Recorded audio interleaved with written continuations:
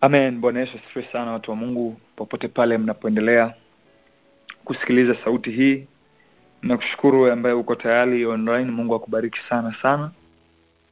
Nikuombe basi twende moja kwa moja mbele za Mungu kwa ajili ya kumshukuru kwa kutupa neema ya kuiona siku hii ya leo kama ilivyo desturi yetu.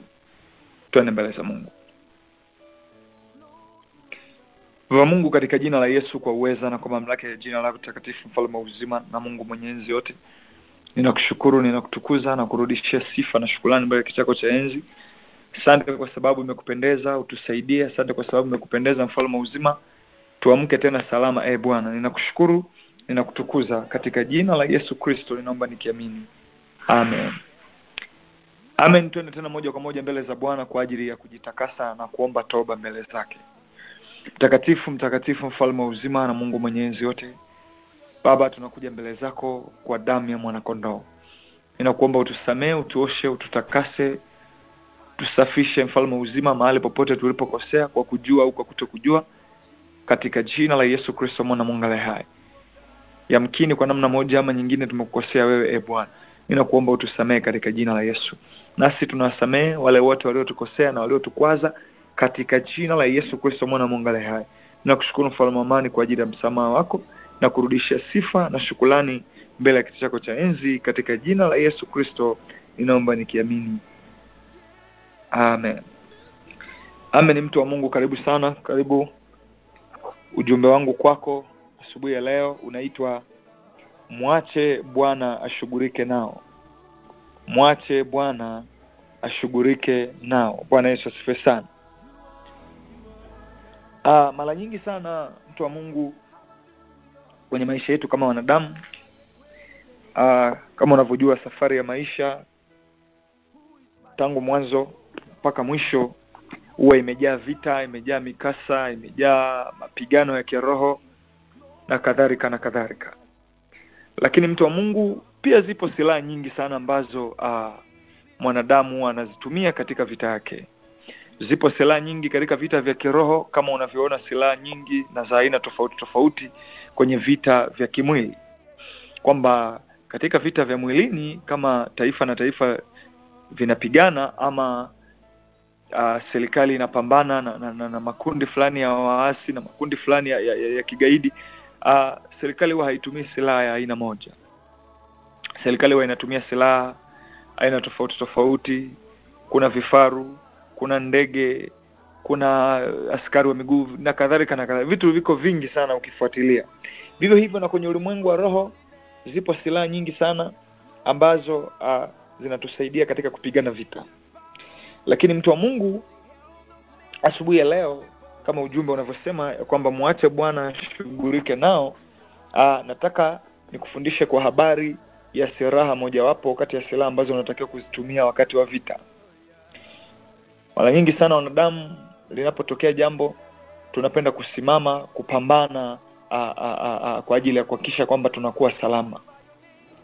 Lakini na sio vita vya aina zote ambavyo unatakiwa uingie wewe upigane wewe kama wewe. Kuna mahali ambapo unafikia unatakiwa mruhusu Mungu mwenyewe. Kuna sehemu unafika ambayo unatakiwa mruhusu Mungu mwenyewe, umwache Mungu mwenyewe apigane yeye kama yeye, apambane yeye kama yeye. Bwana Yesu asifiwe sana.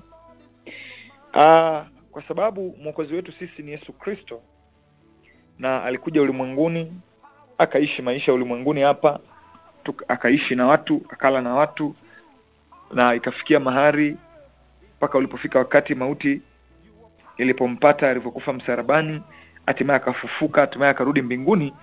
Tuna vitu vingi sana vya kujifunza kwenye maisha yake, na pia ni mtu ni mmoja wapo wa watu ambao tunatakiwa tuige mifano yao kwa 100%, kwa sababu Yesu Kristo hakuwa na dhambi na wala hakuwa na mawaa. Bwana Yesu asifiwe. Basi nikuombe moja kwa moja tuende kwenye kitabu cha Mathayo sura ya 26. Tutaanzia ule mstari wa 57 mpaka wa 62. Bwana Yesu asifiwe sana.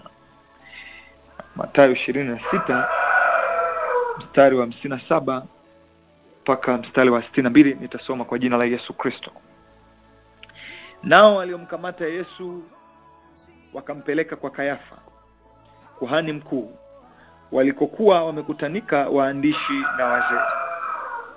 Na Petro akamfuata kwa mbali behewa ya kuhani mkuu, akaingia ndani, akaketi pamoja na watumishi auone mwisho. Basi wakuu wa makuhani na baraza yote wakatafuta ushuhuda wa uongo juu ya Yesu, wapate kumuua, wasiuone, wangawa walitokea mashahidi wa uongo wengi.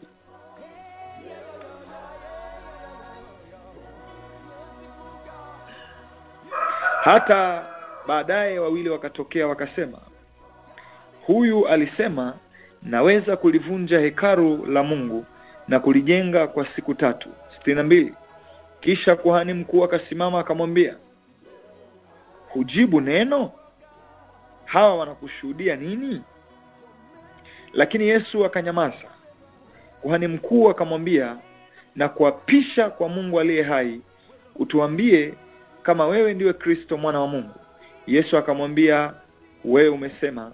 Lakini nawaambieni, tangu sasa mtamwona mwana wa Adam ameketi mkono wa kuume wa nguvu, akija juu ya mawingu ya mbinguni.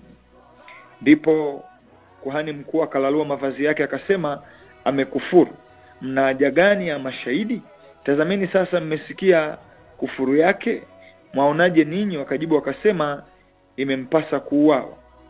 Ndipo wakamtemea mate ya uso, wakampiga makonde, wengine wakampiga makofi wakisema, ewe Kristo, utufumbulie ni nani aliyekupiga. Bwana Yesu asifiwe sana. Haleluya, haleluya. Kitu kimoja ambacho najifunza sana mtu wa Mungu, na ambacho natakiwa ujifunze katika habari hizi za Yesu Kristo mwana wa Mungu aliye hai, kuna vitu fulani hapa vya tofauti sana ambavyo ni tofauti sana na wanadamu wengine. Mtu wa Mungu, mara nyingi sana huwa inatokea vita kwenye maisha ya mwanadamu. Mara nyingi sana huwa zinatokea vurugu, masimango, kusemwa, kukataliwa, kusukumiwa mbali, kudharauriwa, kusingiziwa. Na mara nyingi sana wanadamu huwa tunajaribu kujitutumua kutaka kuhakikishia watu wengine ya kwamba kile kilichosemwa sio sahihi. Lakini si mara zote tunaweza kufanikiwa jambo hilo. Si mara zote watu wanaweza kukuelewa na wakakuamini. Katika watu 100 watakao kuamini, pengine wakawa watu 3. Ni kwa sababu moja, kwamba wale wanaokuwa wameamua kuja kukusemea maneno, wanaoamua kuja kukufanyia kitu kibaya, wao inakuwa ni tayari walishajipanga tangu zamani. Bwana Yesu asifiwe sana. Mtu wa Mungu, ukiangalia kwa habari za Yesu Kristo, Yesu Kristo hakuwa na hatia yoyote. Yesu Kristo hakuwa na dhambi yoyote. Lakini Yesu alikufa kifo cha aibu kilichowapasa kufa wale waliokuwa wametenda dhambi. Lakini Yesu Kristo akafa kifo hicho. Akafa kifo cha aibu, akafa kifo cha mateso, akafa kifo cha kuumizwa. Bwana Yesu asifiwe sana. Lakini jambo moja najifunza la ajabu sana linaloshangaza. Biblia inasema Yesu Kristo hakujibu neno. Yesu Kristo alifanywa mengi, lakini kwa bahati mbaya hakujibu neno. Yesu Kristo alikuwa ananyamaza. Sio kwamba Yesu Kristo alikuwa hawezi kuzungumza. Alikuwa anaweza kuzungumza. Alikuwa anaweza kuwajibu wale watu. Lakini Biblia inasema na inaeleza wazi ya kwamba Yesu Kristo hakujibu neno. Maana yake ni nini? Yesu Kristo alifahamu kabisa ya kwamba kwa wanadamu hawa, kwa hali yenyewe jinsi ilivyo, na lazimika kunyamaza kimya ili kusudi ni wafundishe hawa wengine watakao kuja waweze kuona mfano wangu. Kuna kitu kimoja mtu wa Mungu unachotakiwa ukifahamu. Takiwa ufahamu ya kwamba sio mara zote ni za kuzungumza, sio mara zote ni za kujibizana na wale wanaokushutumu. Sio mara zote ni za kupambana kwa namna ya mwilini na wale watu wanaokuwa wamekukosea. Bwana Yesu asifiwe sana. Haleluya, haleluya. Kwa mtu wa Mungu, kuna kitu hiki ambacho unatakiwa ukifahamu na kitakusaidia. Wakati mmoja iliwahi kutokea tena kipindi hicho Yesu Kristo akafikishwa kwa Pilato. Pilato kwa sababu alikuwa ni jaji mkuu wa wakati huo. Ilipofikia wakati baada ya Pilato kumwona Yesu Kristo, baada ya watu kumshuhudia Yesu Kristo mambo walikuwa wanadai kwamba ameyafanya, ilifikia mahali yule Pilato akamuuliza Yesu Kristo, akamwambia hapana, wewe huna la kujitetea. Maana yake Pilato kwa utaalamu wake wa sheria alishaona kabisa haya wanayosema watu hayana mashiko kisheria, kwamba haimpasi huyu mtu kuadhibiwa wala kuuawa kama jinsi watu jinsi wanavyotaka. Maana Pilato alishaona kwamba Yesu Kristo ni mtu wa namna gani, ni mtu asiyekuwa na hatia. Alipokuwa akimuuliza, alikuwa anajaribu kumsaidia kwamba yeye aitumie nafasi hiyo kujitetea, aitumie nafasi hiyo kuzungumza, kuelewesha wale watu pengine hana kosa, ili kusudi Pilato aweze kumwachia. Mbaya sana ambao ilibidi iwe hivyo, kwa sababu huwa anajaribu kuwaza kwamba kama ingelitokea Yesu Kristo akajitetea na akaonekana hana hatia, maana yake kwa lugha nyingine tusingeliweza kupata wokovu. Maana yake ilikuwa ni lazima Yesu Kristo afe msalabani ili kusudi sisi tupate wokovu, ili kusudi sisi tuokolewe. Kwa unaweza kuangalia, je, kuokolewa kwetu kulianzia wapi? Unajifunza kitu kwamba kumbe kuokolewa kwetu mpaka leo hii tumesimama, tunahubiri Injili, tunasikiliza Injili, tumesimama na tumeokolewa kwa sababu ya hatua alizochukua Yesu Kristo. Na hatua ya kwanza alianza kwa kunyamaza. Maana watu hawa walimshuhudia mambo mengi sana, wakainua mambo mengi ya uongo, mambo yasiyo ya kweli, lakini Biblia inasema Yesu Kristo akanyamaza. Yesu Kristo akawa kimya. Yesu Kristo hakujibu neno. Ukisoma katika kitabu hiki utakuta mahali Yesu hakujibu neno, Yesu akanyamaza. Yesu hakujibu neno, Yesu akanyamaza. Kuna wakati mtu wa Mungu ambao ni wa kunyamaza. Si kila nyakati ni za kuzungumza. Si kila nyakati ni za kujitokeza kifua mbele kupambana na adui zako. Ukisoma kwenye kitabu cha Isaya 53:7, Biblia inaelezea pale kwa habari ya Yesu Kristo jinsi alivyokuwa kama kondoo anayepelekwa kuchinjwa, kwa machinjioni, kwamba Yesu Kristo aliamua, pamoja na kuwa na nguvu zote alizo nazo, pamoja na mamlaka yote aliyonayo, lakini Yesu Kristo aliamua kutulia, akasema jambo hili ni lazima ninyamaze ili kusudi niweze kufikia mahali ambapo natakiwa niweze kutimiza ile kazi ya Mungu ambayo imenileta duniani. Mtu wa Mungu, si kila jambo ni la kuzungumza. Si kila jambo ni la kujibizana na watu. Ndio, kuna wakati ambao unasikia kabisa watu wamezungumza jambo fulani baya juu yako, unalazimika kwenda kujitokeza na wewe kujibu hoja za namna ile. Unajaribu kujitokeza kujaribu kuelewesha watu waliosikia, na inawezekana kipindi hicho uliwahi kufanikiwa. Inawezekana ni mara nyingi pia umefanikiwa kwamba watu wanakuelewa. Lakini sikiliza, nikwambie kitu. Jambo unaloliona kwenye maisha yako lina makusudi, aidha makusudi mema au makusudi mabaya. Kila tatizo unaloliona kwenye maisha yako limekuja, hebu litazame kwa macho ya mafanikio.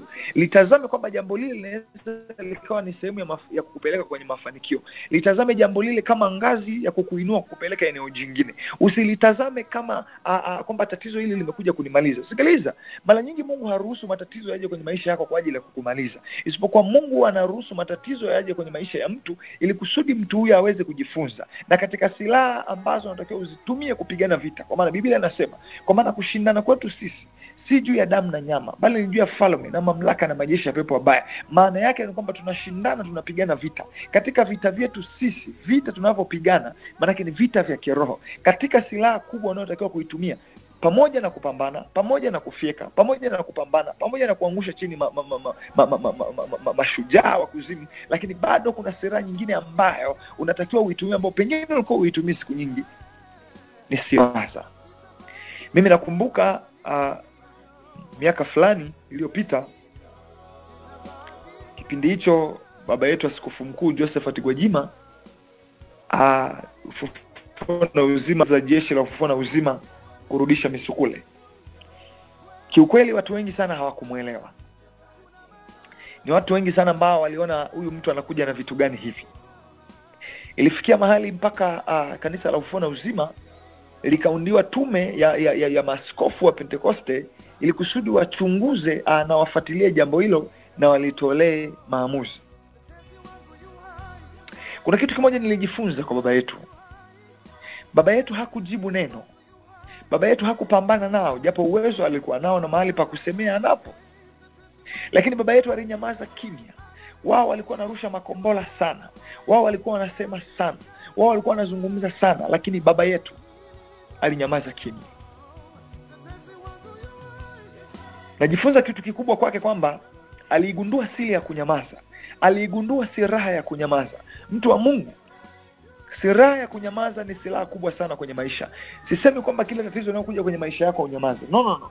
Vipo vitu vya kunyamaza na vipo vitu vya kuzungumza. Ndio maana Biblia inasema kuna wakati wa kunena na kuna wakati wa kunyamaza. Kuna mahali ambapo unafika Mungu mwenyewe anakuwa anahitaji kuingilia kati kwenye ile tatizo lako ili ajitwarie utukufu, lakini ameshindwa kuingia pale. Mungu hajaingia pale na umeendelea kubaki na tatizo lako, si kwa sababu Mungu hawezi kuondolea ile tatizo, isipokuwa ni kwa sababu umejaribu umewaza kwamba pengine kwa akili zako utaweza kupambana na hiyo kitu kimoja. Kwa nguvu zako huwezi. Hata yale ambayo umehisi kwamba ni wewe mwenyewe umeweza, hujaweza wewe, isipokuwa ni Mungu mwenyewe amekuwezesha, ni Mungu mwenyewe amefanya.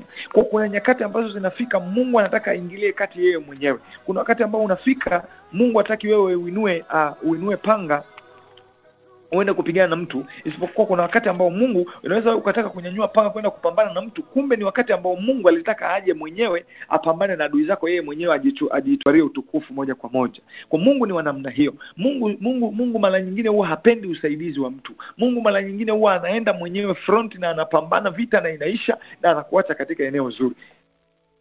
Ndivyo Mungu wetu alivyo. Kwa mtu wa Mungu ni lazima uwe makini. Utizame kwamba mahali hapa ni mahali pa kupambana wewe kama wewe, au mahali hapa ni pa kumruhusu Mungu aingilie kati afanye kazi yake. Kwa kuna watu wamekwama mahali, kuna watu wanapambana mahali sana kwa nguvu nyingi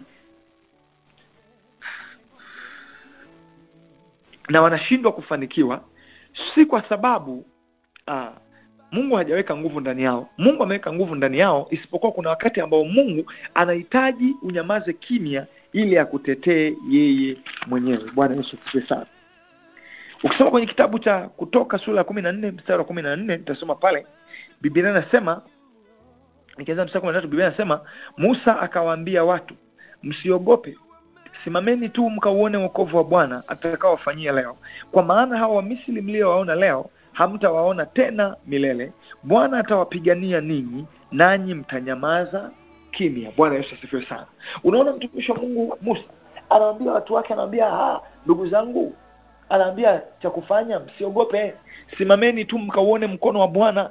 Maana ya simameni, maana yake kaeni at ease, maana yake msirushe upinde wala msifanye kitu gani, nyie simameni tu, alafu mkauone wokovu wa Bwana atakaowafanyia leo. Kwa maana wale wa Misri mnaowaona hamtawaona tena. Maana yake ni nini, mtu wa Mungu? Ni Mungu anazungumza na wewe, anataka usimame, umruhusu Mungu mwenyewe aingilie kati kwenye ile tabu yako, kwa sababu umejaribu wewe kwa akili zako mara nyingi sana, lakini imeshindikana. Umejaribu kupambana kwa habari ya ndoa, mwenyewe imeshindikana. Umejaribu kupambana sana kwa habari ya masomo, imeshindikana. Umejaribu kupambana sana kwa habari ya kodi ya nyumba, imeshindikana. Umejaribu kupambana sana kwa habari ya mtaji, imeshindikana. Kitu kikubwa ni kwamba kwa akili zako umepambana kweli, umeshindwa, lakini hebu mwachie Mungu. Hebu mruhusu Mungu mwenyewe aingilie kati, apambane yeye mwenyewe. Hebu mruhusu Mungu yeye mwenyewe afanye kitu, kwa sababu Mungu wetu sisi ni Mungu ambaye hapendi utukufu wake kumpa mtu yeyote. Kwa hiyo inawezekana Mungu anaona akuache kwanza ufanye, anajua utashindwa, lakini anakuacha kwa sababu anajua akiingilia kati wakati na wewe mwenyewe bado umeweka mikono, utakuja kujisifu, utasema ni kwa akili zako, ni kwa maarifa yako, ni kwa elimu yako ulifanya jambo lile. Kwa kuna nyakati ambazo Mungu anasubiri kwanza tumuite, anasubiri kwanza tumruhusu,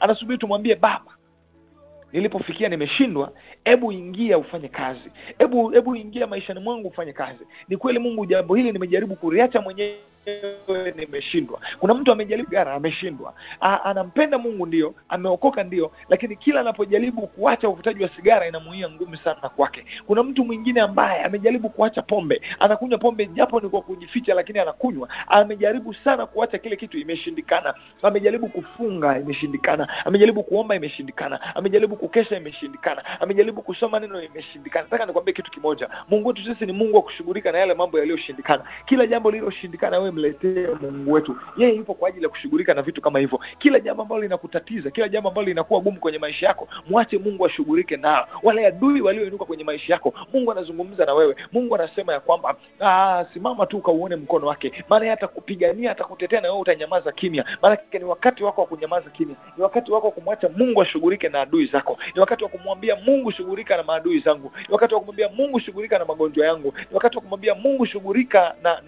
na wote walionizunguka. Ni wakati wa kumwambia Mungu shughulika na tatizo langu, shughulika na kazi yangu, shughulika na ndoa yangu. Maana yake muache Mungu ashughulike na vitu vya namna hiyo. Mungu akishughulika na vitu vya namna hiyo, Mungu akishughulikia yeye mwenyewe, ni rahisi sana tatizo hilo kuondoka kuliko ambavyo ungetumia akili zako, ungetumia ufahamu wako. Mungu wetu si dhalimu hata aseme uongo. Mungu wetu mkono wake si mfupi hata asiweze kuokoa. Mungu wetu sisi ni Mungu aokoaye. Biblia inasema mabaya hayatanipata mimi, wala tauni haitakaribia imani mwangu. Nataka nikwambie kitu kimoja. Mabaya hayatakupata wewe, wala tauni haitakaribia imani mwako iwapo utamruhusu Mungu aingilie kati, apambane na matatizo yako. Kuna nyakati ambazo Mungu amekuacha upigane mwenyewe, lakini nyakati hizo zimepita. Nyakati hizi ni nyakati za kumwambia Mungu ashughulike na kitu chako. Na kuna kitu kimoja ambacho watu wengi sana wanakosea. Mara nyingi sana shetani ni msikilizaji, anasikiliza kile tunachosema, anasikiliza tunavyoomba, anatusikiliza sana. Asa mara nyingi sana unakuta mtu anakili tatizo, mtu anakili udhaifu kuliko uzima. Yaani mtu katika vitu anavyoviongelea asubuhi mpaka jioni anaongelea vitu vibaya kwenye maisha yake. Anaongelea vitu vya kushindwa, anaongelea vitu vya kukataliwa, anaongelea vitu vya namna hiyo. Bwana Yesu asifiwe, mtu wa Mungu. Anaongelea mambo mabaya, anaongelea vitu ambavyo haviwezi kumsaidia. Huu ni wakati yako wewe mtu wa Mungu. Ni kwamba umruhusu Mungu aingie kwenye maisha yako. Yeye mwenyewe ashughulike na adui zako. Yeye mwenyewe ashughulike na umaskini wako. Yeye mwenyewe ashughulike na uhitaji wako. Yeye mwenyewe. Nataka nikwambie kitu kimoja. Unapomruhusu Mungu, Mungu huwa anafanya kazi kuliko ambavyo ungefanya wewe. Kuna watu wengi sana ni waoga. Ukimwambia pamoja na jambo hili unaloliomba, lakini hebu kwenye maombi yako hebu mwambie Mungu mapenzi yake yatimizwe. Mwambie Mungu mapenzi yake yatimizwe kwenye jambo lako. Anasema hapana, siwezi kusema hivyo. Maana anaogopa, anahisi pengine kwamba akisema mapenzi ya Mungu yatimizwe, basi ile jambo litatimia kinyume na yeye. Lakini nataka nikwambie kitu kimoja, mtu wa Mungu. Unaporuhusu mapenzi ya Mungu yatimizwe kwenye maisha yako, maana yake ni kwamba unaruhusu vile vitu vizuri. Maana Mungu wetu sisi ni Mungu anayetuwazia mema. Mungu sisi hatuwazii mabaya hata siku moja. Mungu wetu anatuwazia mema wakati wote, masaa yote. Na lengo kubwa ni kwamba tufanikiwe. Lengo la Mungu ni kwamba tufanikiwe. Lakini inashindikana si kwa sababu Mungu hatuwazii mema, isipokuwa inashindikana kwa sababu sisi wenyewe tunajiwazia mabaya kuliko vile Mungu anavyotuwazia. Na kutia moyo wewe mtu wa Mungu, ni mangapi unayopitia? Ni wapi unapopitia? Unapita kwenye hali ngumu ndio. Unapita kwenye ukosefu wa fedha ndio. Unapita kwenye ukosefu wa ada za watoto ndio. Unapita kwenye ukosefu wa kulipa rent ndio. Umekutana na matatizo mbalimbali ndio, na wagonjwa hospitali ndio. Matatizo ni mengi ndio, huna kazi ndio. Lakini nataka nikwambie kitu kimoja. Huu ni wakati wako, hii ni saa yako ambao unakwenda kumwambia Mungu aingilie kati kwenye maisha yako. Mungu aingilie kati matatizo yako, na kuhakikishia Mungu akiingilia kati yeye mwenyewe, lazima vitu vifunguke, lazima mambo yafunguke, lazima fedha ipatikane, lazima mchumba apatikane, lazima ndoa ifungwe. Mungu akiingilia kati yeye mwenyewe. Kwa ni wakati wako wa wewe kumwacha Bwana ashughulike na matatizo yako. Ni wakati wa kumwacha Bwana ashughulike na wale maadui zako. Of course huna uwezo wa kuzungumza nao, huna uwezo wa kupambana nao. Pengine wana fedha nyingi kuliko za kwako, pengine wana elimu kubwa kuliko wewe, pengine wana nafasi kubwa kuliko wewe. Kwa hiyo basi kitu cha kufanya, huwezi kushindana nao kwa namna ya mwilini. Maana yake kazi yako wewe ni kumruhusu Mungu, ni kumwacha Mungu ashughulike nao, ashughulike na adui zako, ashughulike na maadui zako, ashughulike na kila mtu yeyote aliyesimama eneo lolote, anayetupa mabaya kwenye maisha yako, anayetupa magonjwa, anayeleta matatizo, anayeleta kushindwa, anayekurudisha nyuma. Mungu ashughulike na mtu wa namna hiyo kwa jina la Yesu Kristo. Ni maombi yangu mchana leo, jioni ya leo, na kuombea mtu wa Mungu, Mungu akufungulie milango, Mungu aifungue milango ya fedha, Mungu afungue milango ya baraka kwenye maisha yako katika jina la Yesu. Mungu akusaidie sana sana sana sana sana sana sana sana sana. Bwana Yesu asifiwe. Kwa hiyo mtumishi wa Mungu Musa anawaambia, anasema simameni tu mkaone mkono wa Bwana. Anawaambia hawa Misri mnaowaona hamtawaona tena. Na mimi nazungumza na wewe mtu wa Mungu. Wale adui zako unaowaona hautawaona tena kwa jina la Yesu. Wale waliokusingizia, waliokushambulia, waliodanganya, waliosema maneno mabaya juu yako, kwa jina la Yesu Kristo mwana wa Mungu aliye hai, kwa damu ya mwana kondoo kwa mamlaka ya Yesu, hautawaona tena. Hautawaona tena kwenye maisha yako kwa jina la Yesu. Ni maombi yangu na kuombea Mungu akufungue, Mungu akusaidie, adui zako wakimbie wenyewe mbele yako. Lakini kitu kimoja, endelea kumtumainia Mungu, endelea kumwamini Mungu, na mambo mengine usijaribu wewe mwenyewe kutaka kwenda kupambana nao. Ni kweli unajua aliyekoroga ni bosi wako, ni kweli unajua aliyekoroga ni jirani yako, ni kweli umemwona aliyekoroga ni mke wako, ni mume wako, ni rafiki yako wa karibu, lakini nakuhakikishia jambo hili mtu wa Mungu, usikubali kuinuka kwenda kupigana vita wewe kama wewe, bali mruhusu Mungu mwenyewe aingilie kati. Iliwahi kutokea ndani ya Biblia, majeshi yalimzunguka mfalme wa Israeli wa wakati huo aliyekuwa anaitwa Hezekia. Basi Mungu akamtuma mtumishi wake, akamtuma nabii Sedekia aende pale kwa Hezekia akamsaidie, aende akazungumze naye. Lakini kitu kimoja ambacho mtu yule baada ya kumuomba Mungu, Biblia inasema usiku Mungu akatoa malaika 180. Malaika mmoja akaenda akaangamiza jeshi la Washami 180. Hebu jaribu kuwaza, watu 100,000, watu 180,000, watu 180 wakauawa na malaika mmoja. Hebu jaribu kuwaza, Mungu ana malaika wangapi? Je, Mungu anashindwa nini kukutumia wewe? Ni kwa sababu wewe hujaamua kumwambia Mungu kwamba ingilia kati swala langu, hebu shughulika mwenyewe, hebu shughulika na adui zangu, hebu shughulika na kesi yangu. Na ukishamruhusu Mungu aingie kati kushughulika na vitu hivyo, usiwe tena mtu wa kusema tena vitu vibaya. Usiwe tena mtu wa kukiri mambo mabaya, kusema unajua naumwa, unajua nimeshindwa.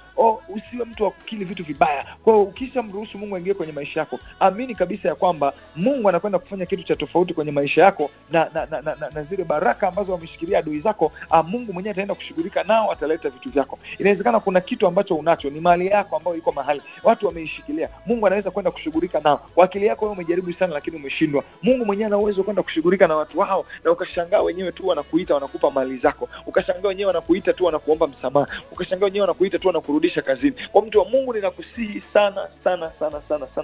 Mwache Mungu ashughulike na matatizo yako. Mwache Mungu apambane na wale adui zako. Hebu wewe utafute ufalme wa Mungu. Hebu weka ubize kwenye kutafuta ufalme wa Mungu. Maana Biblia inasema, utafuteni kwanza ufalme wa Mungu na haki yake, na hayo mengine yote mtazidishiwa. Hebu utafuta ufalme wa Mungu. Ndani ya ufalme wa Mungu ndipo kuna nguvu ya kumuomba Mungu akashughulike na adui zako. Ndani ya ufalme ndipo kuna nguvu ya kumuomba Mungu akapambane na adui zako ambao wamekaa mahali wamejipanga wakisema kwamba mtu huyu lazima tuhakikishe tunamwangusha. Nataka nikwambie kitu kimoja, ukikaa mahali ukasema hauna adui, unajidanganya mwenyewe. Maadui unao tu wa kutosha. Haijalishi unawajua au huwajui, lakini maadui ni lazima unao. Hakuna mwanadamu asiyekuwa na maadui. Unao maadui wanaokuinda usiku na mchana. Ni neema ya Mungu tu inakufunika hapo ulipo. Lakini ungelikuwa ushakufa wewe, ungelikuwa katika miguu wewe, ungelikuwa ushakuwa na matatizo wewe, ungelikuwa usharudishwa kwenu wewe. Lakini Mungu mwenyewe ameweka neema yake, na Mungu anasubiri tu ule wakati ambao utaamua kusema, utaamua kumwambia Mungu kwamba Baba, ninakuomba uingilie kati jambo langu, ninakuomba usimame mwenyewe katika jambo langu hili. Na kuhakikishia, ukimwambia hivyo Mungu wetu sisi ni mwaminifu.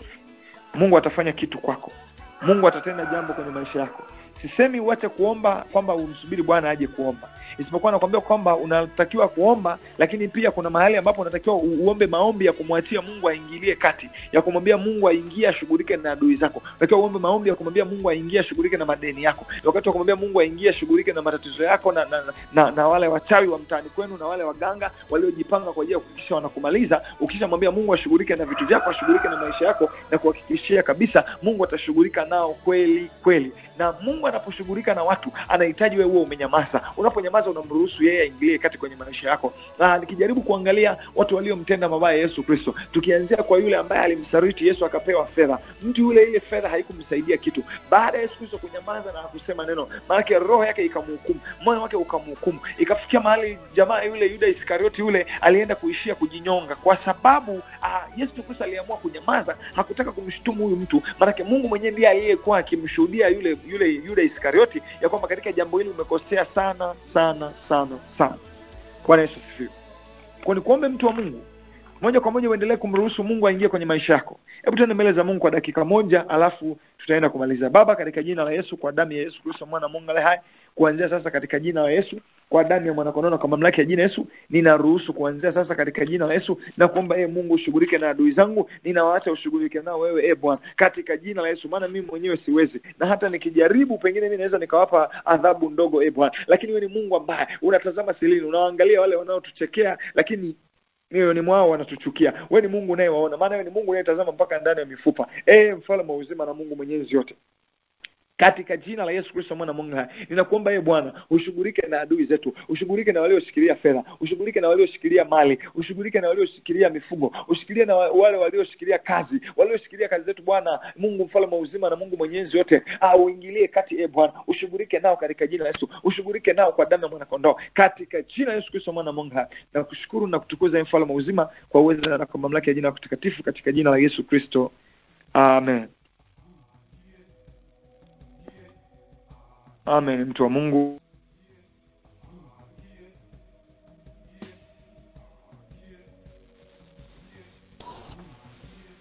Unmuted. Amen. Asante sana mchungaji. Amen. Tumebarikiwa sana. Watu wa Mungu, unaweza kubonyeza nyota 6. Tunaenda kufunga kwa Zaburi 23 mstari 6. Maneno tunayozungumza haya ni roho, na Roho Mtakatifu ndani yetu anayasikia. Zaburi 23 mstari 6. Hakika wema na fadhili zitanifuata siku zote za maisha yangu, nami nitakaa nyumbani mwa Bwana milele na milele. Amen. Amen. Kama sisi. Asante sana mtumishi wa Mungu. Mtumishi wa Mungu. Ndio simama. Kama sisi kaka Richard. Amen, David. Amen, mama atu. Asante sana. Tumaini mbarikiwa sana. Damu ya Yesu washindie. Mungu awabariki sana. Amen, amen, amen.